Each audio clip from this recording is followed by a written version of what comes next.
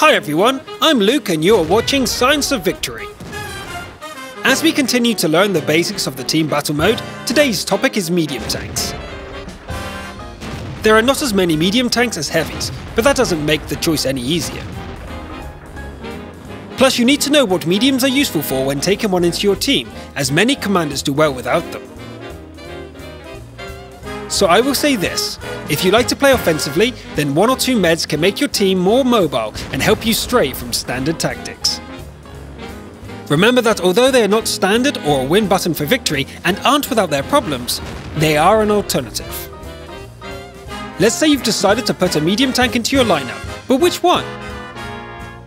The parameters of most of the tier 8 meds are very similar. However, only 3 are popular among professional players. They are the Pershing, the Object 416 and the T69. These tanks are very different, so hard to compare. Let's review the features of each one individually. We will also discuss why these tanks are useful for team battles. As like the other episodes, this advice is from the Navi player Power Slide.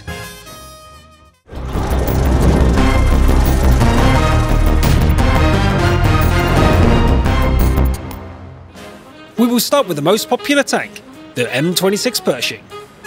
This is the most used med tank in team battles, but why? The average damage per minute isn't that high, it's about usual for the tier, but far lower than the highest. Its durability is 1440 HP, certainly not bad. In mobility, it's okay, but there are much more mobile tanks. The armor is better than most, but not the best. So what's its secret? It's simple. The M26 doesn't have any obvious faults. It's a great all-round tank with one special advantage. The Pershing's frontal turret armor is amazing.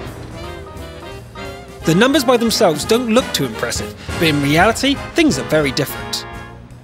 Thanks to this armor, even with premium shells, the enemy has a hard time getting through the Pershing's turret. Experienced players know this well and use this advantage on city maps and maps with complex terrain. All this coupled with great elevation angles makes it powerful. The Pershing also has good view range and aiming time. Besides the commonly known numbers, there are things that most don't know, like gun stabilization on the move. It's fantastic on the Pershing. This tank lets you successfully shoot at the enemy on the move. Right, got that? Good, as we move on to the next tank, the Object 416. This Soviet steel monster was introduced recently, and it was instantly used by many pro players for team battles. Let's take a look. First of all, the Object has the highest damage per minute of all tier 8 meds, 2400. For your information, the closest competitor has less than 2000. One shot from this tank can deal up to 400 points of damage. This is one of the best for this class and tier. The mobility of the Soviet tank is also pretty good. This is especially true for turn speed. It had no competitors in this field. It's fast, mobile, and has a low profile. Thanks to this, shots frequently miss it. And thanks to its small size, the 416 also has great camouflage value. Plus the Object has similar stabilization to the Pershing. Not everything is perfect though. The tank also has some faults. Weak armor and low HP are among them. These are minor, however, when comparing to the tank's biggest flaws, its elevation angles and the fact its turret only rotates by 150 degrees. By the way, if you didn't notice, it's located in the back of the hull. This means that the engine is in the front, so it often catches fire when shot in the front. The Object 416 is a tank that has lots of strengths and weaknesses. Keep that in mind. Another popular choice for a med is the T69. Good acceleration, elevation angles and view range. The numbers are close to those of the Pershing, but its use is really different because it's an autoloader. One drum holds 4 shells with an average damage of 240. Though it's hard to make use of them because the reload time between the shots is just 2 seconds and the aim time is 2.9. So you face a choice. Either you finish aiming and lose valuable seconds, or shoot everything at maximum speed with a higher chance to fail at penetrating the armor.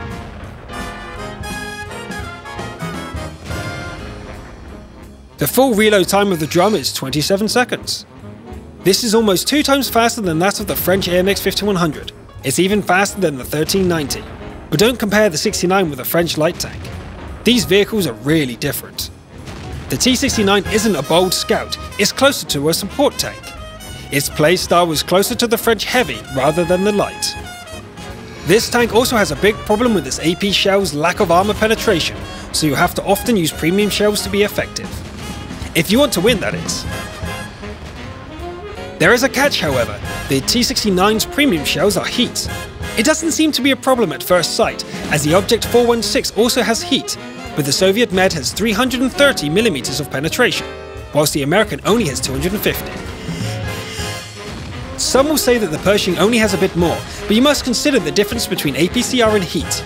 The heats are weakened by spaced armor a lot. Given that the tracks also act as spaced armor, it often goes like this. You shoot an enemy in the roller at a decent angle, and there's no damage. It's sad, but you need to be prepared for this. By the way, I'll remind you that the heat shells are not affected by the normalization rules. If you don't know what those are, I recommend you watch the Explaining Mechanics show. It clears things up pretty well. The link is in the description. What about the other Meds? On paper, the T-44, Panther II, Centurion and the Chinese look good.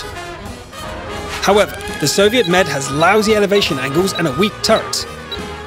The Panther lacks acceleration. It accelerates even slower than some heavies.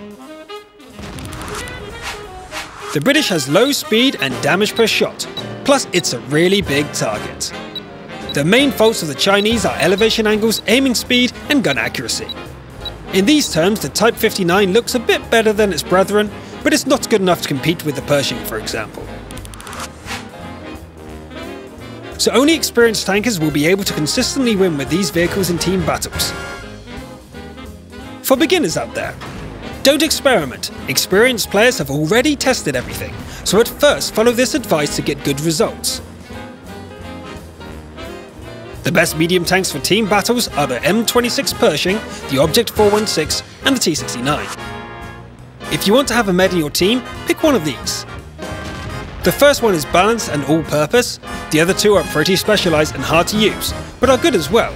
Keep this in mind, not all players and commanders can use such tanks to its fullest. In case you don't have the needed meds, just pick one of the heavies I discussed in the previous episode. Believe me, this will go better for you. Don't torture your team and yourself with defeats by playing the wrong vehicles. But it's your call. I think that's all. Leave your comments and suggestions below. This will help make the show better and more interesting. By the way, we received your comments about our heavy tanks episode, so we will return to this topic in more detail in the next episode. Thank you for your feedback. We are Luke and Powerslide. See you there.